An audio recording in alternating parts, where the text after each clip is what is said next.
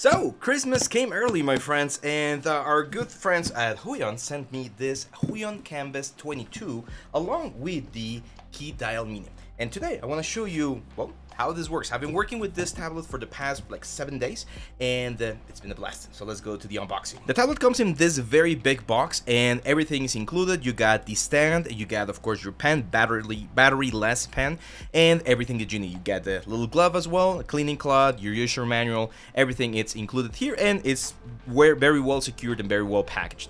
Now the screen itself is a big screen. It's pretty much like a monitor, right? Like it's a huge screen. So you will need an extra power supply. So it comes with the cables and everything that you need, but you do need to connect it to your PC and to a power source. So if space or the power source availability near you is a little bit tricky, you might want to consider other sizes as well. But this one, you're gonna see in just a second, is really good. Now you do need to screw in or screw on the little pad. It's a heavy tablet. Again, it's like a big screen, so it definitely needs to be screwed on. As you can see, it's a really big real estate for the screen tablet, like the space. So let's jump to see how it looks. Now, I know the first question I'm gonna get asked is, does size matters? Is it really a big difference from the other one that we have? If you remember, we reviewed this one right here. You can see it on the main camera and here on the tablet camera, which is the Huion 13, Kamvas 13 2.5K. So it's has like 2K resolution on the screen. And as you can see, the size difference is considerable. Like just the active space of the new Kamvas 2022 is bigger than the whole tablet on the Kamvas 13. It does mean that now my desk space is a little bit more, I wouldn't say cluttered, but it's definitely less space because this is now my main monitor, but it works perfectly fine. Now I do have this wireless keyboard that allows me to just position it everywhere, but we're going to be talking as well about this one right here, which is the Huion key dial mini, which has like 16 or 17 keys that you can program to also change. Like for instance, right now I actually have mine programmed, and as you can see, I can do all of my navigation perfectly fine here on the screen. So this right here has an sRGB 120% like color palette, meaning that the colors, and you probably can see this on the screen, are going to be a little bit more like true to the natural world than other like monitors or screens, right? As for like comfortable, it's really damn comfortable. Like it's a really good way to really focus and really see what you're doing on your element. This is one of the questions that I was getting quite a bit on the other tablet, on the Kamvas 13, which is, do you find it difficult to visualize what's going on? And of course, in pretty much every software, you can just you know, zoom in and zoom out, and that should allow you to really see what's going on. But the thing is, it really is a game changer to see things in this, such as like this big screen.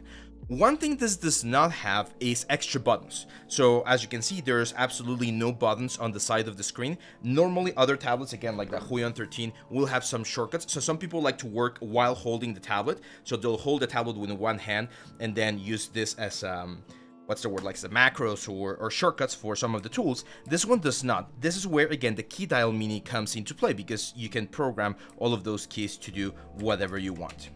Now, I did do one change on my tablet, and that's the fact that I changed the tip. I'm not sure if you can see it there on the tablet. I hope you can. But I changed the tip to a felt tip, which came with, again, the previous Huion Kamvas 13, and it gives a nicer feel. The tablet itself has an anti-glare like screen protector. You can actually replace this. I did this with an older model that I had, a Kamvas 16, and after it gets after a couple of years, it does get a little bit scratched and sort of like difficult to see. But you can just like use an X-Acto knife, tear this off, get a new replacement, and just place it on top of the new thing. It's kind of like changing the screen on your cell phone. Now, in sculpting itself, I didn't see too much of a change. I'm very used to working with traditional tablets, so it really just, it doesn't feel that much. But let me show you where it really changes things. So the area where I realized, wow, this is totally a game changer, is painting. Because when I first started doing 3D, I always used like one of those like old tablets, right? Like no screen, no nothing. So I get very used to that sort of like hand-eye coordination where I could draw on one side without actually seeing where I was drawing, and it would do exactly what I wanted on the screen. But painting and drawing, it's a little bit different, right? So for instance, here I'm inside of 3D Code, and one of the things that I love about having this huge screen is that I can totally see exactly what I'm doing, right? So I'm working on this little skull right here. Some of you might recognize them. This is the skull from Thyros, right? But we went through a little bit of a hand-painted process here, and I'm just like adding all of these little details. So yeah, this is again, it's one way to start playing or to start adding things, and the fact that I can totally see what I'm doing, that to me does make it like completely worth it. Because I don't need, especially when drawing, for instance, like let's say we want to draw like some straight lines right here. So if I go and just like pick this color, the fact that I can just literally draw the line that I want, right, like super straight line, and I can see where my hand is going rather than having to, again, guesstimate where the emotion is going to be, is just so good. Or pair that with the fact that it's a huge screen and I can really see what's going on, and this allows for very good precision when really like adding all of these details to our element. Now, another question that I get asked is, how does this kind of tablets like work if you're trying to do other types of work? Like, let's say we're not going to be doing any drawing and you're just going to be like modeling or doing anything. To me, this size right here is like really good. I'm not sure if I would go any higher, like maybe 24 inches. I know there's like a 24-inch version, but this one right here is really good, and it's relatively comfortable because I can literally be like leaning in my desk and I'm just looking down and doing all the stuff that I need. Let me show you. So you might remember the thing that we were doing here with the Warhammer gun, and yeah, as you can see, like I can totally like very comfortably work with this screen as if it was my monitor. I'm actually going to be probably removing this monitor that you have or you see right here because it's kind of confusing to have the same thing on the same like side. I'm just going to keep my off monitor, which is where I read you guys, where I read the chat and all of the information, and this is just going to be my main monitor. Everything's going to be happening here. Now, let's talk about some of the things that you do need to take into account when like preparing this. First of all, very importantly, make sure to update your drivers. A very common issue I see with these tablets and any other tablets is that people don't update the drivers. Just go to Google and say, hey, Huion Kamvas 2022 driver, and you're gonna get the information. You install it, and that should fix, I would say, 99% of the issues. Now, this one in particular, for the digital pen, because this is something that I get asked all the time, like how do you properly set up your tablet? Well, what are the shortcuts that you use, or what kind of stuff do you change?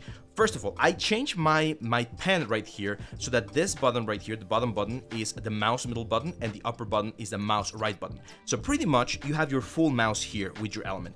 Technically, and I've seen some people do this, you could potentially like work here within Maya. Like right now, like if I do all of the, you know, like the normal movements that we do here inside of Maya, rotation, panning, all that stuff, you can totally work here inside of Maya with just the tablet. I don't find myself doing that as much because I'm not as used to working with the pen. However, when I'm doing certain things like vertex painting, or where I'm doing things like weight painting, it's a very good idea to use a tablet to have a little bit more control. So that's the first thing that I do here with the mouse right buttons. Now, there is a little bug, and I'm not sure if it's a Windows bug or if it's a Huion bug. I think it's a Windows bug, or it might be even a Photoshop bug, but there are certain softwares that if you have both of the softwares open at the same time, the tablet, and this has happened with all of my tablets, will sort of like mess up. It will only have sensitivity on one of the elements and not on the other. And this specifically happens to me with Photoshop. When I open Photoshop and ZBrush, for instance, ZBrush loses the sensitivity, right? Like if I go right now back to ZBrush and I just try to very like lightly add some, you know, clay buildup, you can see that the sensitivity is working perfectly fine. This tablet, by the way, has 8,000 levels of sensitivity like most of the other ones out there, so you're gonna have full control. So it works perfectly fine, right? Same in 3D Code right now. If I jump into 3D Code and I try to paint here, you're gonna see that they also have the ability to play with sensitivity and like do thinner like strokes on the whole thing. So it works. But if I open Photoshop, and I don't want to do it right now because then I'm gonna have to sort of like restart everything, but if I open Photoshop, Photoshop will now adopt the sensitivity because it changes from Windows Ink to like Pen Tab or something like that, and it's just like a driver issue. I hope there's a fix someday soon. I'm not sure again if it's Huion, if it's Windows, or if it's Photoshop that needs to do the fixing, but just keep this in mind. That's why I personally, when I'm doing like explanations or I'm doing like portfolio reviews, which by the way, it's going to be pretty soon. The submissions are open now in the Discord, so if you want to check them out. When I'm doing that, I use Krita because Krita does not do that bug. It just like allows me to very, very quickly, again, draw with sensitivity, pen size, all of that stuff. So amazing, amazing. It just works, right? So just keep that in mind. If you're going to be opening or using too many softwares at the same time, there might be a little bit of conflict between the drivers. Now, going back here to the elements, once you install your key dial mini, this is Bluetooth, by the way, so that's amazing because, again, you can have it anywhere you want. I've seen people sort of like position it here and sort of like hold onto it or add like a little hook that just like snaps on the top. I've been having it here on the side, and what I did here, again, down here on the drivers, you can go to the key dial mini, and these are all of the keys that you can change. Now, one amazing thing, and this is not something that I show often, and the reason why I don't show it often is because I feel like it can confuse some people, especially people who are just starting their 3D journey.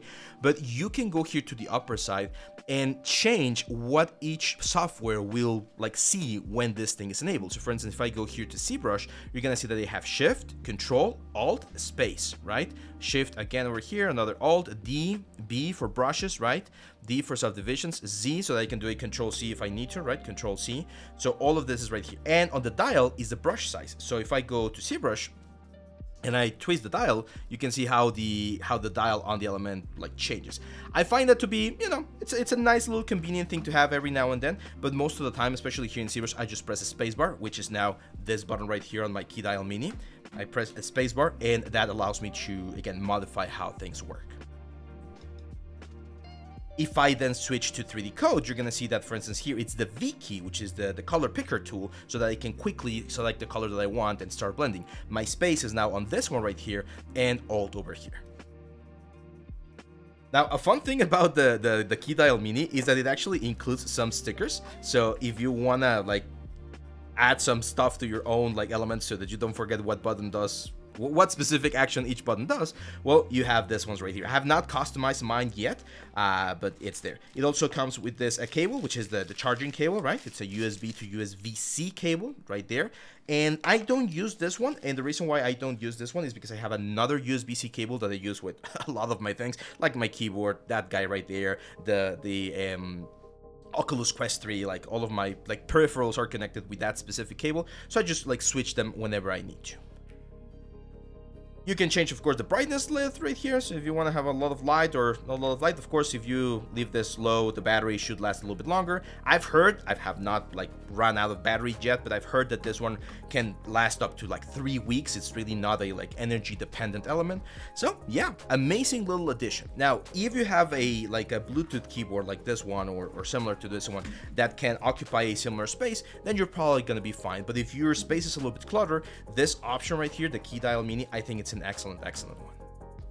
So that's pretty much it, my friends. That's the review. Now, my impressions after a couple of weeks, or not weeks, like days, 7 days that I've been using this, it's amazing. I've been a huge fan of this brand, and believe me, it's not just because they send me the stuff. You guys know that I'm always super honest, and I always try to only like showcase things that I truly believe in. So I really like the brand. The price is really good.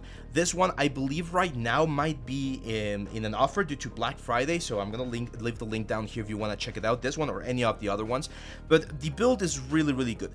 One more thing that I wanted to show you, and good thing I didn't forget about this, the tilt, right? So back here, there's a little lever that you literally pull the lever out, and when you pull this out, this thing can go all the way down, right? Pretty much flat against the surface, or it can go to a very, very like flat effect right here. I personally don't like it to be as flat. I feel like I also get a little bit of like reflected light here because of my reflector. So I prefer to keep it sort of like at a, I would say, what, 60-degree angle, but it has a lot of range of motions. In the older versions, again, in like the Huion 13, the little stand that it came with, it only had like 3 or 4 different positions. So I do find this to be quite useful because you can customize this again to the specific inclination that you want. And once again, like I've seen people who work really close to their like tablets. So since the stand is pretty much stuck to the tablet, you can just move this and position this wherever you want. This is where I would probably, for instance, place my keyboard behind the element so that this hand would be all the way up here, like pressing the buttons, and then I'll just focus on doing these things right here.